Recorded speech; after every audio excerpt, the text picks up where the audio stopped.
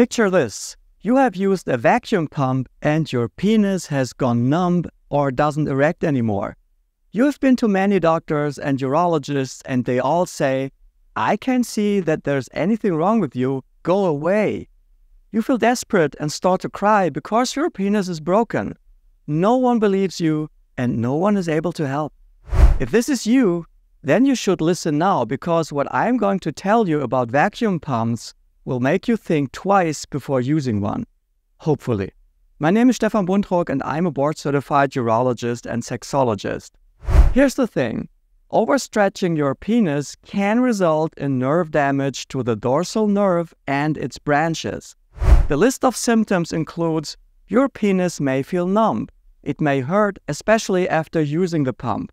Or you may experience a tingling sensation. Erections may be more difficult to achieve and you will need continuous stimulation for them not to disappear. Don't get me wrong. Vacuum pumps are the oldest erection aids there are, and they are generally safe to use when used correctly. Without a doubt, there are medical conditions where they are appropriate. However, if you have normal erections and normal penile anatomy, it could be a good idea to think twice before using a pump. As they say, if it ain't broke, don't fix it. Improper use of a vacuum pump can cause long-term or even permanent damage to your penis. So let's take a look at the nerve in charge, the so-called dorsal nerve. Well, actually it's more of a pair than a single nerve. They enter the penis bilaterally from the root and run next to each other on the back of the penis in the middle. The dorsal nerve is one of the branches of the pudendal nerve. If you are a viewer of UroChannel or even maybe a subscriber, you know that things are never that easy in my videos, because these two spaghettis running in your penis are only part of the real anatomy. Actually, they branch off into the periphery. Just look at this. This is a picture of the penis from an anatomical study. And the green stuff? That's all nerves. They are branches from the dorsal nerve. Amazing, isn't it? On average, 16,600 nerve fibers run through a penis. Half of them are coated, a process called myelination, which affects their properties. I won't go further into detail here. What I think is really amazing is the variation in penile length between the flaccid and erect states. On average, the penis stretches 4 centimeters, which is 1.6 inches. The nerves have to be able to withstand these variations. Using a vacuum pump can overstretch the nerves in an already erect penis, especially when it is done too forcefully and over a prolonged period. The same goes for jelqing.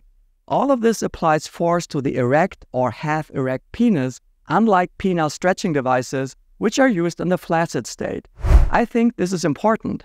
The more the penis erects, the more vulnerable it becomes. From personal and professional experience, I know that the flaccid penis is very tough. I've done procedures on the flaccid penis that would spoil your appetite for days and give you nightmares. But they went well, and I often wonder at the resilience of the penis. This changes completely when the penis is erect. There is danger to its integrity everywhere. Much of it has to do with the fibrous skeleton of the penis. If you haven't watched my video about it, I think you should. It's a truly amazing structure. Recently, I had a couple of patients and also received comments on my videos with the same story in common. After or even while using a vacuum pump, they suddenly felt that something was wrong, and in the blink of an eye, they were impotent and their penis was numb. While many of my colleagues think this is psychological, I believe it is physical. Overstretching a nerve leads to neuropraxia. The nerve is intact but injured and will not function. Usually, the issue resolves within a few weeks to months. Neuropraxia is the mildest form of nerve injury. Exonotmesis is a more severe type of nerve injury where the nerve fibers are damaged, but the surrounding structure remains intact. There is still a high likelihood of recovery, but it may take up to a year. If you want to use a vacuum pump, remember to start slowly. Avoid prolonged use. Do not use the constriction ring for more than 30 minutes. And finally, always adhere to the manufacturer's guidelines. For vacuum pumps, ensure you use medically approved devices to minimize risk. What if your penis is already damaged? Unfortunately, there is no life hack to repair it with some voodoo move in 2 minutes a day. You will have to be patient and wait until the nerve recovers. And you will have to discontinue the use of a vacuum pump. What can I do as a doctor? Shockwave therapy and extracorporeal magnetotransduction therapy have shown some neuroregenerative properties. Currently, they are not standard procedure though. You can't do them at home. You will have to go to a doctor for that.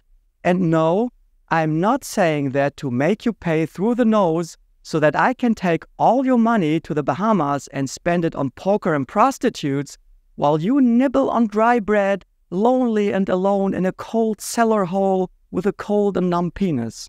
I'm saying that because I want you to make the right decisions and stay healthy. But do as you like. This video is not medical advice anyway, it is for information purposes only.